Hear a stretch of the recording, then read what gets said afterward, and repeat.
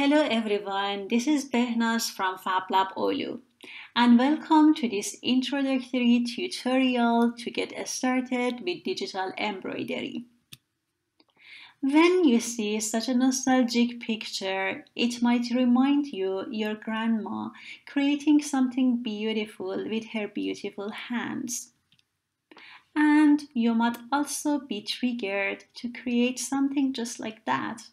But you might not have enough time or skills for doing that. That is why I am going to represent a method to you which does not value-wise compete with hand embroidery creation of your grandma, but still is beautiful in other ways and worth trying it out.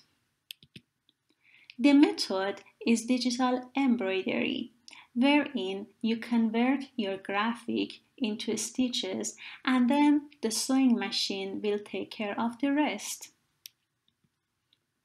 The machine that we use in FabLab Oulu for digital embroidery is Bernina 540, which has features such as the maximum sewing speed of 1000 stitches per minute, the maximum stitch width of 9 mm, and the possibility of stitching without using the foot control.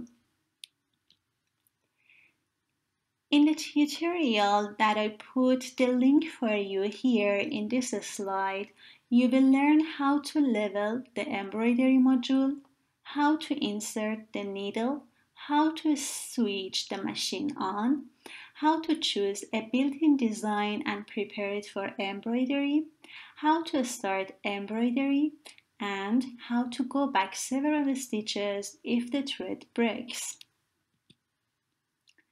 You should know how to hook the fabric and stabilizer together, so watch this video tutorial for learning how to do that. And this is another video tutorial during which you will learn threading and bobbin winding. Remember to turn the machine off whenever you want to change the bobbin or needle. There is also the possibility of editing your design by using the sewing machine. For example, adding text, changing the layout of the added text, changing the size of the design, moving the design items around, and so on. So, watch this tutorial to learn how to operate the machine for performing these kinds of modifications. Now, you might be wondering how to start with. Well, my recommendation would be to start with exploring the machine using the machine's built-in designs to understand how it works and what the limitations and possibilities are. And then to make a simple design of yours which is not comprised of more than 2 or 3 colors. Actually, for designing, you can use Inkscape, Illustrator, or any other software that you are comfortable with. But after designing, you should convert your images into stitches, and that is how the machine will understand it. For this purpose, you can use Bernina software, for which you should ask from the FabLab staff. Or you could use other free programs such as SewArt Embroidery Digitizer. SewArt gives the option of 30 days of free trial. For this program, using simple images and clip arts are recommended. Good to know that importing both raster and vector is possible. However, vector is recommended. Also, check the list in this slide to understand what SewArt supported output formats are.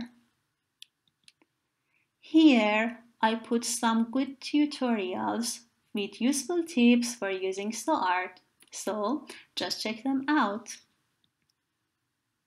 If you decide to use the Bernina software, then you should know that you can use both bitmap and vector graphics.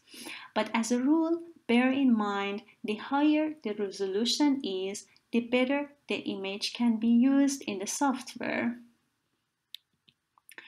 We had a high school student intern in the Fab Lab who explored both Bernina machine and also the software and made this short, helpful video tutorial for you and for the other users. So make sure to check it out.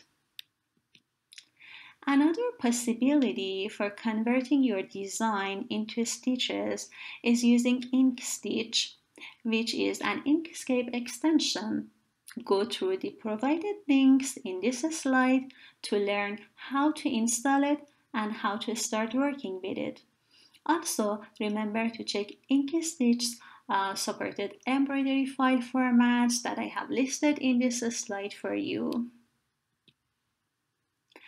Later on, you might hear about art files here and there. That is why it is good to know that these are native file formats of Bernina software. However, the software can also open and save designs which are non-native. You should know that the main format that our Bernina embroidery machine can read is .exp. However, other formats such as .pes, .peg, .xxx, .pcs, .gef, and .dst can also be read by the machine. You just need to ensure that the software and that you are using for converting your image into stitches has the possibility of exporting with one of the supported formats.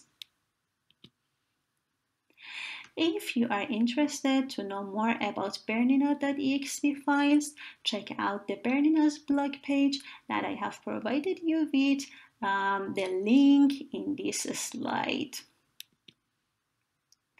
There is an interesting software named ArtLink that can be downloaded and used for free. Via this software, you ensure that the embroidery motifs can be read and embroidered correctly. This software is also installed on the FabLab's laptop. When you are done with your design and conversion of your design into stitches, you just need to copy your design on a memory stick and take it to the machine with you. Remember, take your laptop with you for possible necessary fixations of your design. Also, it is good to know that there is not any laptop next to the embroidery machine, and you cannot open this PowerPoint presentation on the FabLabs laptop, which has the Bernina software installed on. So, take your laptop with you, because I recommend opening these slides to check the tutorials and to have access to the provided sources while you are working with the machine or software.